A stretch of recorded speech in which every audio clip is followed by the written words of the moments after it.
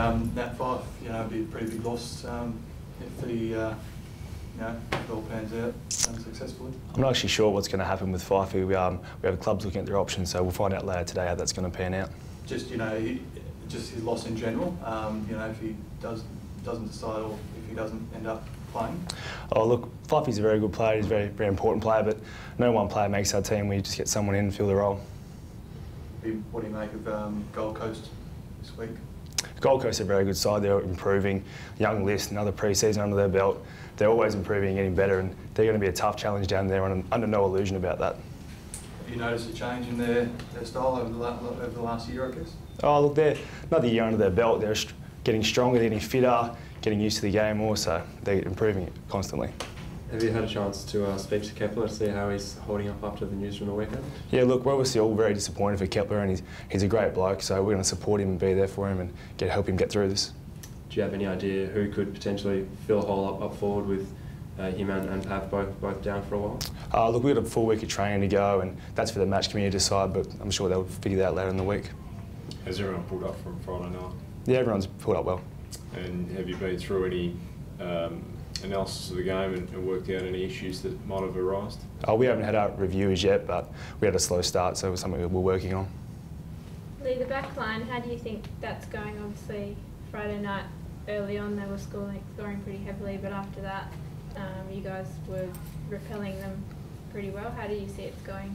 Yeah, look, we had that slow start that we've addressed, and we're aware of that, so that's something we're really going to look at as a group, both defensively and as a whole team, and we're going to address that and try and really improve that. And as a group, as the six of you working together, obviously Garrett came back in when Paul was out on the weekend. Do you feel you're gelling really well this year?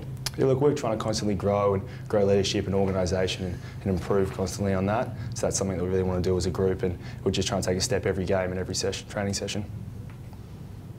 How are you finding your second full year in senior footy, having come from the Quaffle and also the Sandful? How's the step up been, and what's it been like? Yeah, look, AFL is really intense, and I'm really enjoying it. And every game you get a bit more experience, and you feel a bit more comfortable. But yeah, it's really been really good. Do you think you're in a better place position than some of the young guys coming in, given your experience at state league level and given you're a little bit older? I think being a mature age player does help you, sets you in good stead. You're a little bit physically a bit stronger and a bit more used to the wear and tear of AFL. But in saying that, a lot of young players coming in and pushing for spots, and there's a lot of competition at our club and drives us. Do you feel like you're established in this side? I think everyone, every game, realises that there's pressure on for spots, and you've got to keep performing. And if you let your guard slip, you're in spots in jeopardy. Just going back to Friday, I guess the last 60 seconds, I'm not sure where on the ground you were when the ball's heading forward. Did you have a sense of how long it was to go, and who sort of took control in that last 60 seconds, primarily in defence, where you may well have been? Yeah, I think the last sort of couple of minutes it was pretty frantic, and everyone sort of knew the game. Wasn't sure exactly how long was left, but the game was tight and you could sort of sense it as a player. And I think we just wanted to get the footy and control it and try and slow it down. Is there something you work on? Can you work on during the week of training to try and replicate in some way those situations where you need to? Yeah, we train some game situations. Those things where you're in front, you're behind, those sort of things, what you have to do. So we're all well drilled and know what to do. It's just a matter of implementing it under the heat and intense heat of the game.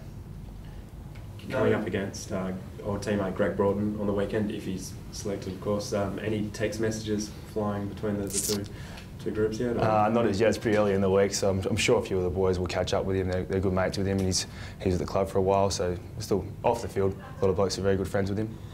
Just with the injuries and the players that aren't available, Sandlands, Pavlich, Bradley, Fife,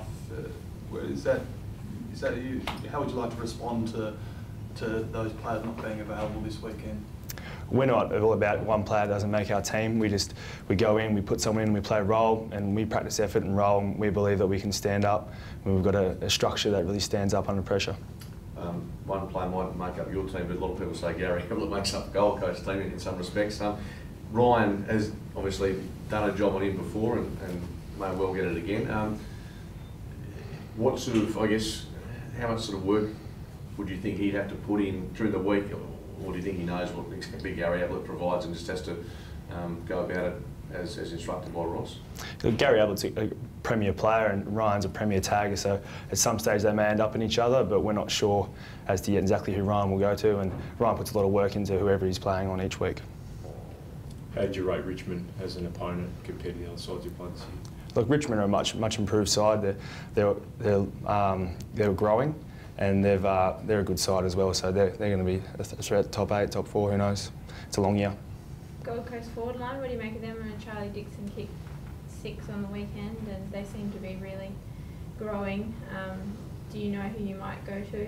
Or? Not as yet, I don't know, but they've got a lot of talent. They're a lot of young, talented players, and if you let them get away from you, or you don't pay them the respect they deserve, then quickly bob up and kick 6 or whatever.